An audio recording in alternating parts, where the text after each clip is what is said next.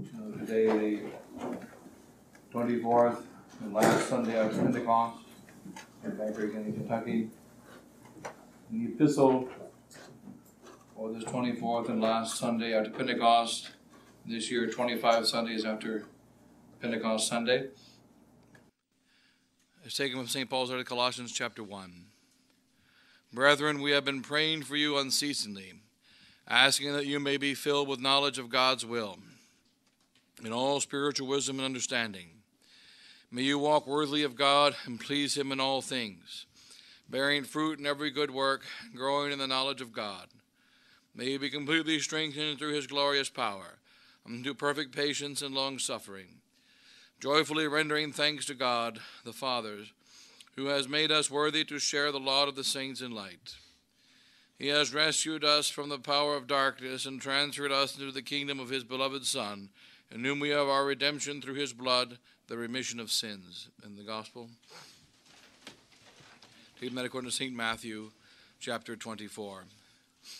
At that time, Jesus said to his disciples, when you see the abomination of desolation which is spoken of by Daniel the prophet, standing in the holy place, let him who reads understand. Then let those who are in Judea flee to the mountains. Let him who is on the housetop not go down to take anything from his house. And let him who is in the field not turn back to take his cloak. But woe to those who are with child or have infants at the breast in those days. But pray that your flight may not be in winter, or on the Sabbath. For then there will be great tribulation, such as has not been from the beginning of the world until now, nor shall be.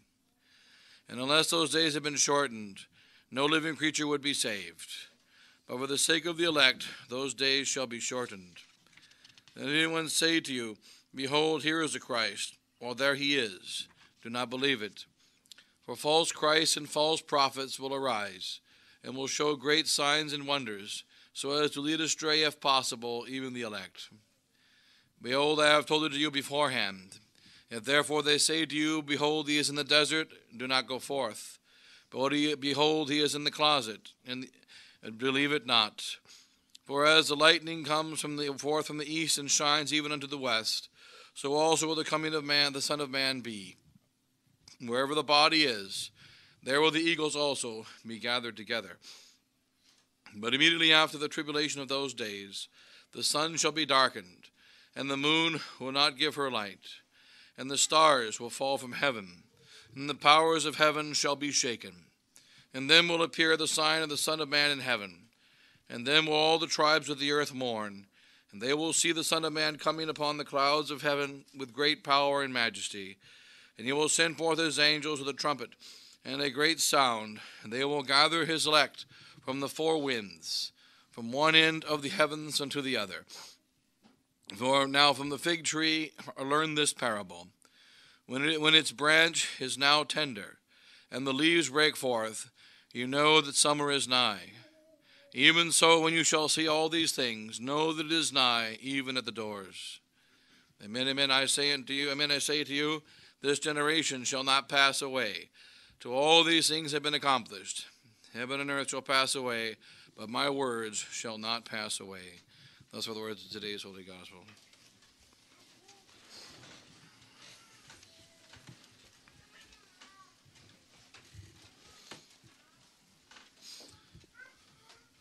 In the name of the Father, Son, and Holy Ghost, amen.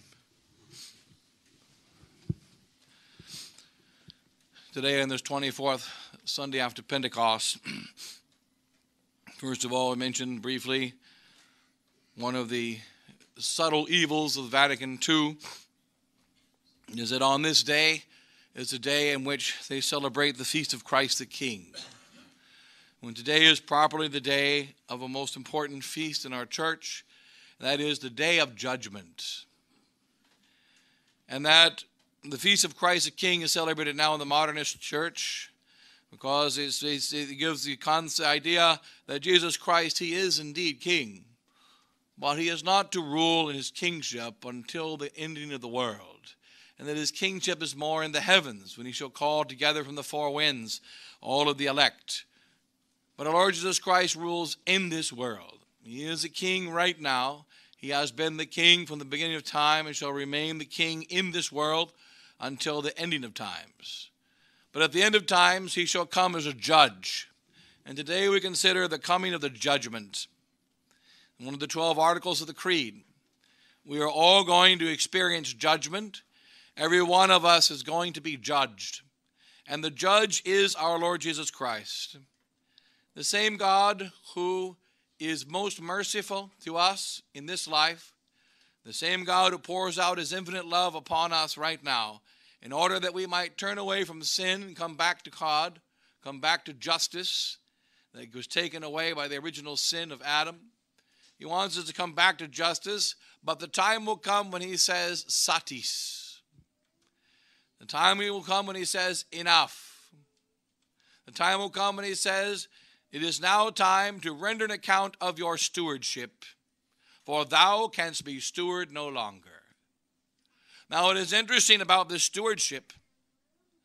Render an account of thy stewardship, thou shalt be steward no longer. It is not only said to the unjust steward, it shall also be said to the just steward.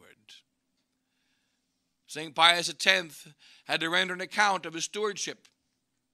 He was the head of our Holy Church, the Vicar of Christ from 1903 to 1914. And when he died, he had to render an account of his stewardship. And he was one of the holiest and greatest stewards our church has ever known. Not only shall the unjust render an account of their stewardship, but the just shall also render an account. And not only shall individuals render an account, but the nation shall render an account. There is going to come a time when there must be a judgment. For God is perfect and God is God. And God made this world good.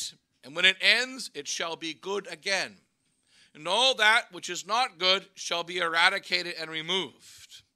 All that has been touched by evil shall be completely cleansed of evil. And that which remains evil shall be put away in the kingdom of hell. And this judgment is coming upon all. And the sacred scripture tells us, consider your judgment, consider your death, and you will never sin. We must consider from time to time this holy judgment. And today we consider this sacred judgment that is going to come upon all of us. And as Bishop Sheen used to say, what is it that makes a man despair? Dogs don't despair. Cows don't despair. No animal despairs. And why is it? Very simply because they are not eternal. They are not made for eternity. There's no sad thing when a dog dies or when a cow dies. They have lived their life. They have done their work for God. They have done their part in the universe, and then they cease to exist. But human beings are made for something more. And our bodies shall for a brief time, for the smallest amount of time. The very first man to die was Abel. He was the very first human being to go to judgment. And we can surmise at the ending of the world, the very last one to die shall also be like unto Abel, shall be a priest of God as Abel was, and shall be the last one to go to judgment. And as Abel went to judgment, the very first man to be judged, he was a saint. So likewise, most likely at the ending of times, the very last man to die at the very ending of the world shall be as pure and clean as Abel, and shall go to judgment. Abel was the first one to meet the judge. The day that he met the judge, he was simply watching sheep. The day that he met the judge, he had no problems of health, and he had no idea that he was going to meet the judge. St. Alphonsus speaks about this, and he says, remember, even amongst the saints, it is very rare that they know the time of their own death. God does reveal to some of the saints the time that they shall come to judgment, but the saint does not know the day or the hour. Most of them. Only a few are given the grace. And a few are given the grace to show the knowledge and power of God, that he can reveal to whomever he wishes the day of the judgment. Abel was just watching his sheep on the day that he was judged. Abel foresaw no difficulty or no problem, and no warning of any kind of trouble. Cain came to meet him, and Cain murdered Abel. What is the cause of judgment? What brought Abel to judgment? The sin of Cain brought him to death. And Abel's blood was in the ground. And what do we say about that first judgment that happened? God came down to Cain and he said, "Where is thy brother?" And what did Cain say? "Am I my brother's keeper?" And every man that lives in sin, and every man that is afraid of the judgment, will always say the same thing. Am I my brother's keeper? Am I responsible for my brother? I'm responsible only for my own soul. I'm taking care of my farm. Abel is taking care of his sheep. I don't know where Abel is. And then what does God say to Cain about that? The blood of Abel cried to heaven. The blood of Abel is in the field, and it cries to heaven. And what does the blood of Abel cry for? Vengeance. So there are two sides of judgment. On the one side of judgment, there are those that die like Abel. And what was Abel doing? He was simply doing his duty. And from that day forward, what are the priests of God supposed to tell souls? As St. Alphonsus used to say, do you live a number of years as St. Alphonsus? No, you don't live a number of years. You live a number of graces. And what grace shall be your last? You shall accept it and go to judgment, or you shall reject it and go to judgment.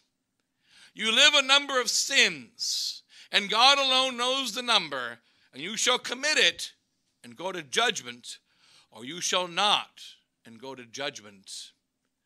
No man lives a number of years on this life. All of us, no matter how young we are, know someone that has gone to judgment younger than us.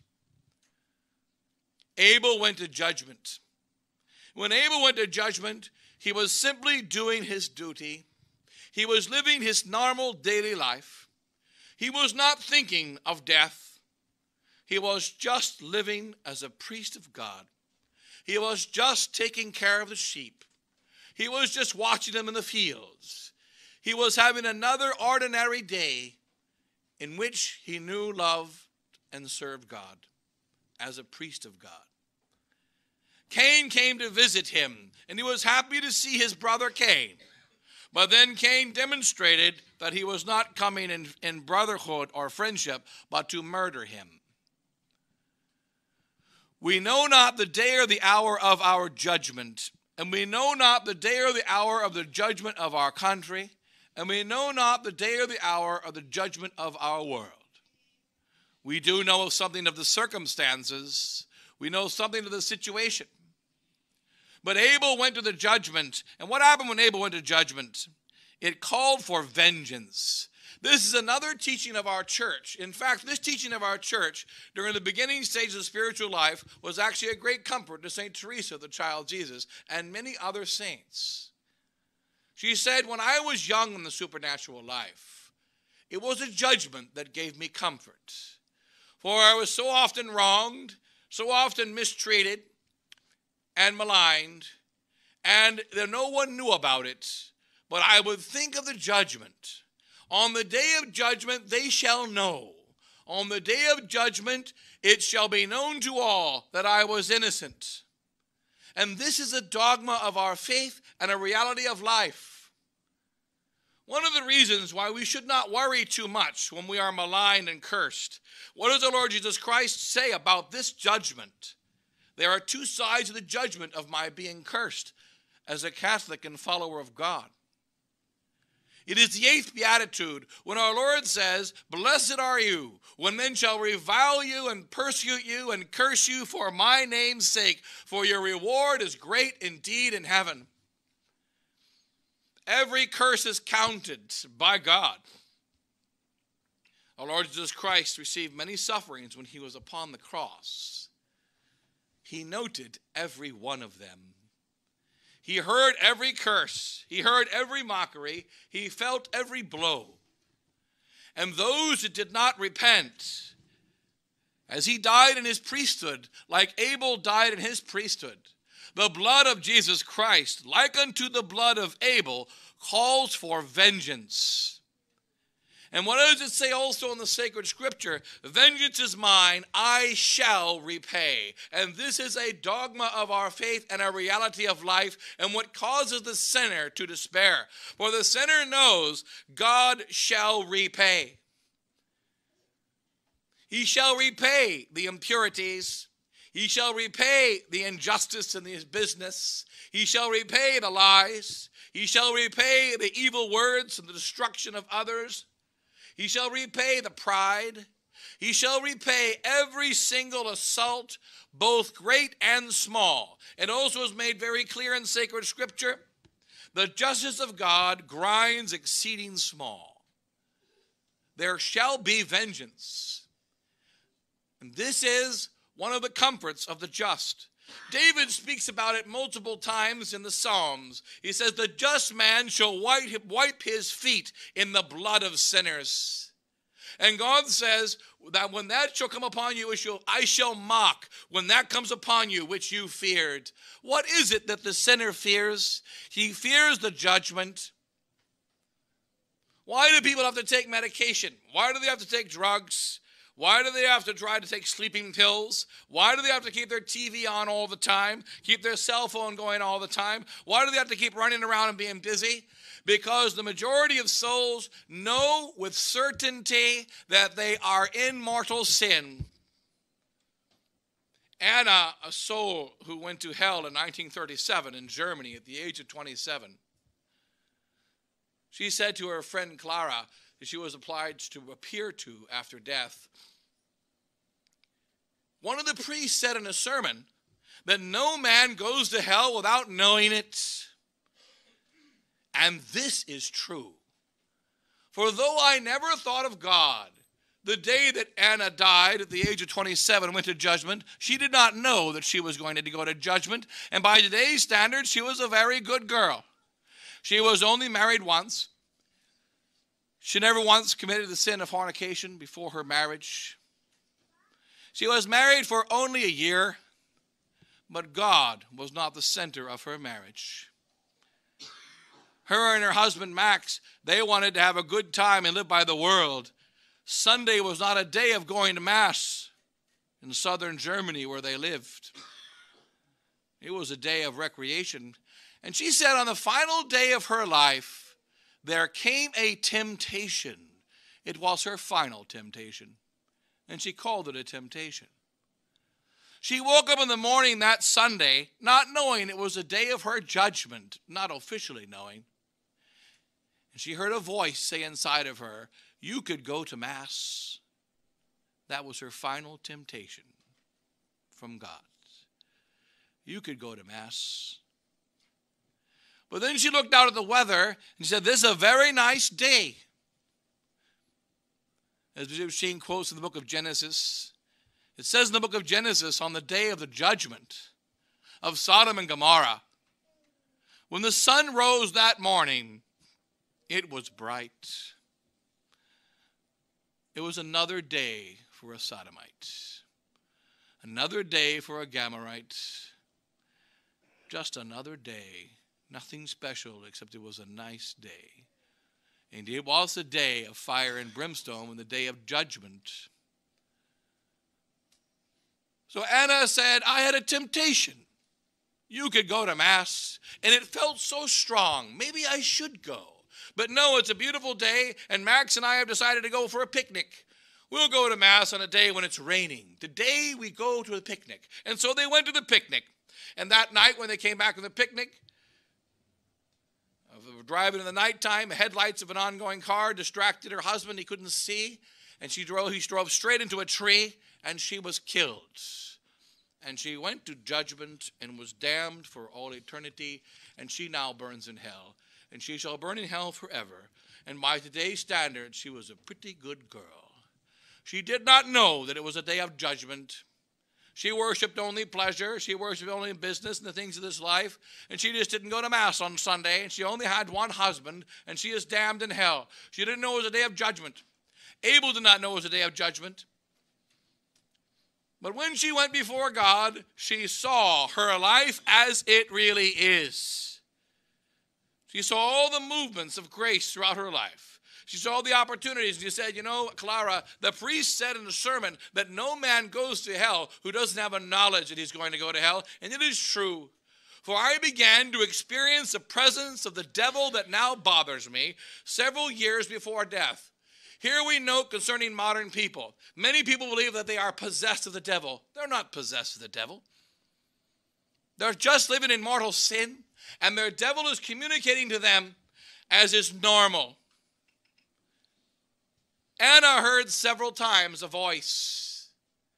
One time the voice of Satan said to her, the devil that was tormenting her in hell now, and is now tormenting her now after she's been dead for 80 years,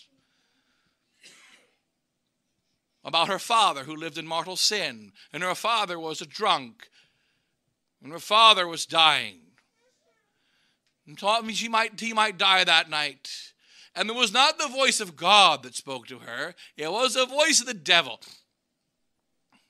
And the devil said to her, what will happen to your father if he dies? What will happen to him if he dies tonight? She didn't even use the word hell. That, it's too bad for him. What will happen to your father? He won't die. But it's too bad for him. And he won't die. And he won't die. And he won't die. And she even hated her father. But why did she not want him to die? Because she knew that he was going to hell when he died. And she knew that she was like unto her father. And that she was also on the path to hell. There are many souls today that say they hear spirits, and they hear sounds, and they feel negative things. Usually it's nothing. Sometimes it is a true case of possession. This is very rare. Most of the time, it's just your guardian devil talking to you and mocking you in preparation for eternal damnation and judgment. She didn't like to see the churches. She didn't like to hear sermons on hell or judgment. She was agitated when she heard many of these things, and she always turned to criticism whenever something negative came up about the soul that is not the friend of God. And on that day that she died, she did not know she was going to judgment, but God gave her a grace of salvation, which she called the temptation, and she rejected it. Abel did not know that he was going to go to judgment. But God gave him the grace to simply do his duty, and so he did it, and he died and went to judgment. And St. Alphonsus says, consider the death of the saints. There are saints that have died in their sleep. One saint, he says, was struck by lightning and died by the striking of lightning. They have died in the oldest of age. They have died in the youngest of age. They have died in the pitch-perfect health. They have died of great disease over a long period of time. And they have died in every kind of situation. Not only being martyred, because God wanted to make it clear to the saints, you know not the day or the hour of judgment, but you are being prepared for judgment, and all decisions we make are in preparation for this judgment. Now the one judgment is the judgment of, thou hast done well, good and faithful servant. Come into the joy of the Lord. And the other judgment is, depart from me, ye cursed, everlasting fire. And as we travel through life, we are preparing for a judgment. And we know this. The man that calls himself an atheist knows he's going to be judged. The man that says he doesn't believe in religion knows he's going to be judged. That's why he has to go to modern universities to fill his brain with crap, so that he can believe the garbage that they tell him in order to cover his conscience. That's why he has to always have his TV on and always be surrounded by noise to try to cover his conscience. Because he knows that in silence his conscience speaks. And sometimes his guardian devil will speak to him, as the devil spoke to Anna in Germany. And sometimes his guardian angel will speak to him and call him back to repentance. But as St. Alphonsus said, who promised you a long life? Who promised you this night? Prepare for judgment. And now is the time to prepare for that judgment. Now when it comes to the judgment of the world, Our Lord Jesus Christ tells us in the Gospel of St. Matthew, chapter 24, some of the signs of the preparation for the judgment. And one of the signs is the abomination of desolations in the holy place. You shall see the abomination, which is false worship and idolatry, of desolation in the holy place. Now, there are several abominations. The first one is the idolatry that shall happen at the end of the world when we are required to worship the beast, to worship the Antichrist as though he is God. And all be required to do that. And this shall be the abomination, and it shall take place in the holy place. The abomination is also the false worship in the house of God, such as the Novus Ordo Missae. The new Mass is the abomination of desolation in the holy place. And the abomination is also recorded to by Anne Catherine Emmerich when she described her vision of church at the end of times. She saw a vision of church, Anne Catherine Emmerich did. Now, the priest, he was nothing in the front of the church. He was just reading a few kind of lame prayers. And the church was not full. There were only some people here and there throughout the church. And the people came into the church. And when they knelt down to pray, there was no God for them to worship in the sanctuary. They didn't worship God, but they came to church to worship a God. And each person brought his own God to church. Now, some pulled out statues that were made of gold. Others pulled out statues made of brass. Others of wood. Some pulled out little monsters. Some pulled out great beasts. Some pulled out sickly and almost dead things. And they all, each one brought their own idol to church. St. Augustine tells us the abomination is idolatry, and idolatry happening in the church. Now, the first idolatry is the one that is referred to in the time of the Antichrist, but there's another idolatry, which is the idolatry of Catholics, whose God is their belly, whose center is something other than God. They come to church to pray for business, to pray for pleasure, to pray for something to keep them happy. And oftentimes, they're nothing of any great value. And this is an abomination. And Anne Catherine Emmerich saw the abomination of desolation in the holy place towards the end of times, that each person would come to church with their own God. I got my own God, and I'm bringing my God to church. BYOG, bring your own God. And they came to church and brought their own God. They didn't come to church to worship God. They didn't come to church in order to pray to God, to repent of their sins, or to worship God, even another false God. Each man has his own God. We are now in that age right now, and the abomination of desolation is not even the great abomination of the Antichrist. It is a weak, worthless abomination of the goals of men today who don't even have even the goal to be a multimillionaire or the goal to have the greatest of pleasure and the greatest of fame and the greatest of glory. They have the most wimpy of goals. And Anne Catherine makes all this. This is the abomination, and it is a desolation because the true church is going to be made desolate. It's going to be ripped apart. It's going to be made empty of statues. It's going to be empty of the presence of Christ. It's going to be empty of the holy and true sacrifice.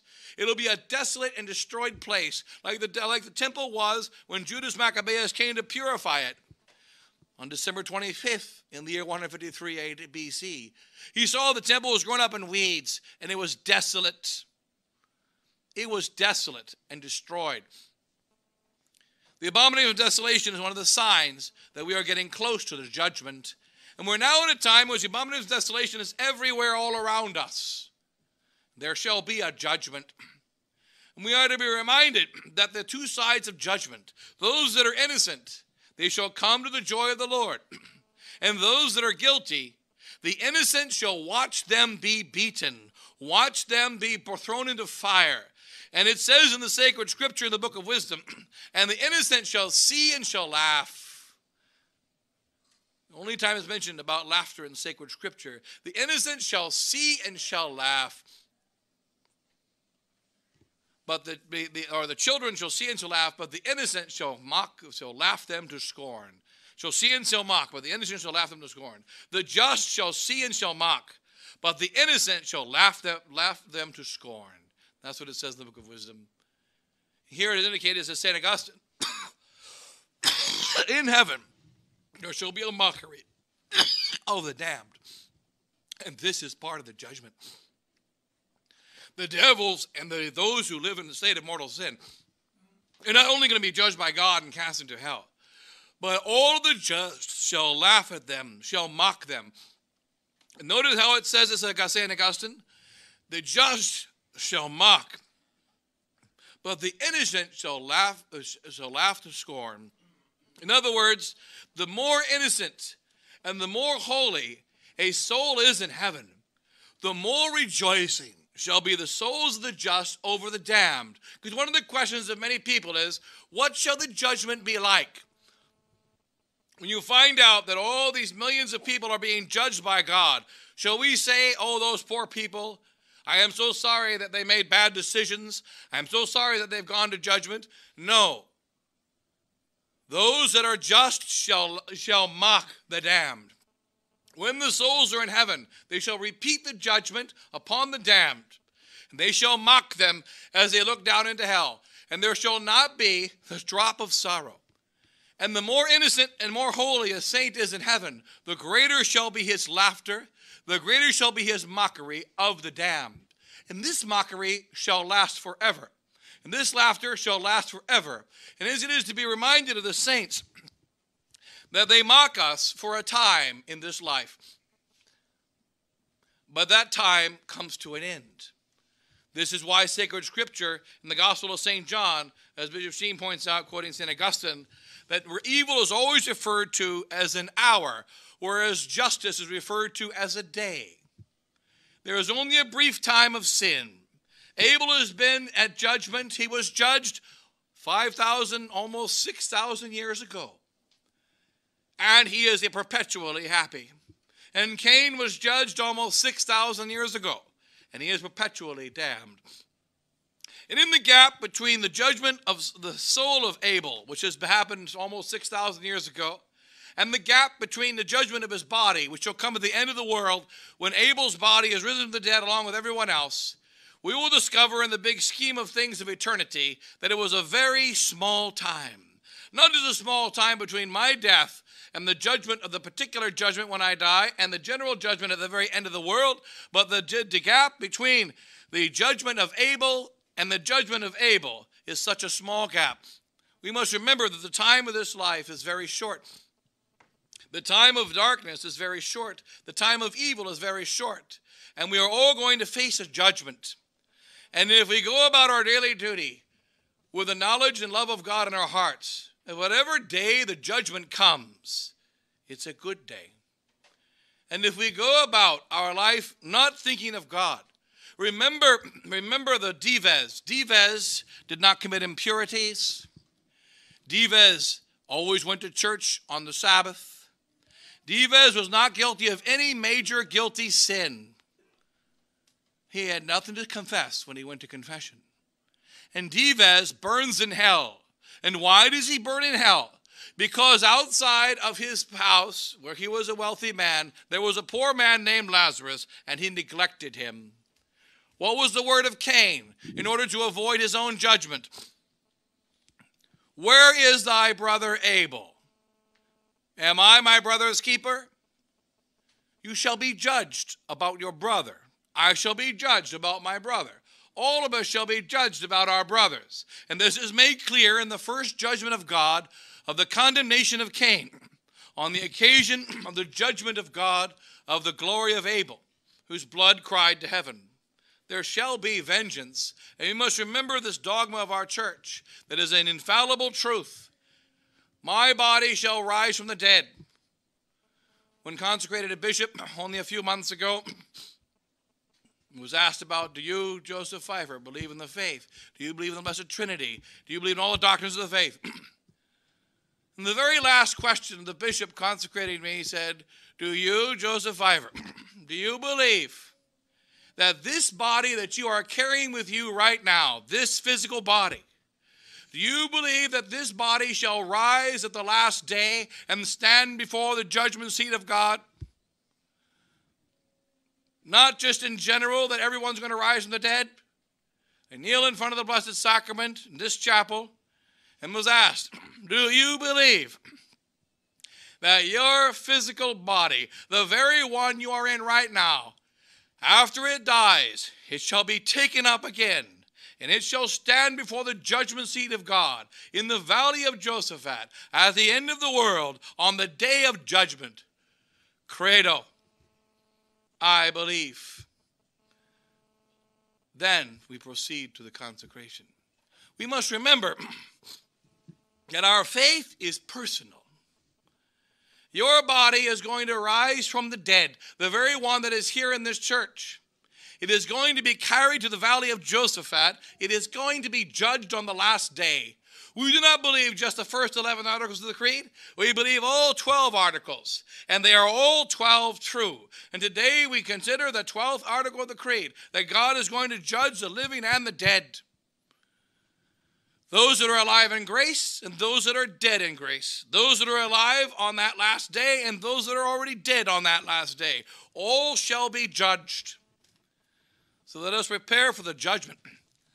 And remember that the preparation for the judgment is not made tomorrow, but made today. Let's live in grace and love of God today.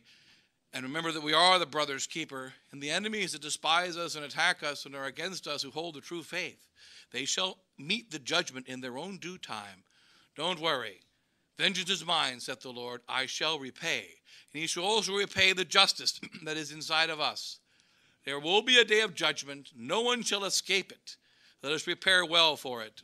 And we'll leave it at that, and God bless you all. In the name of the Father, and the Son, and the Holy Ghost. Amen.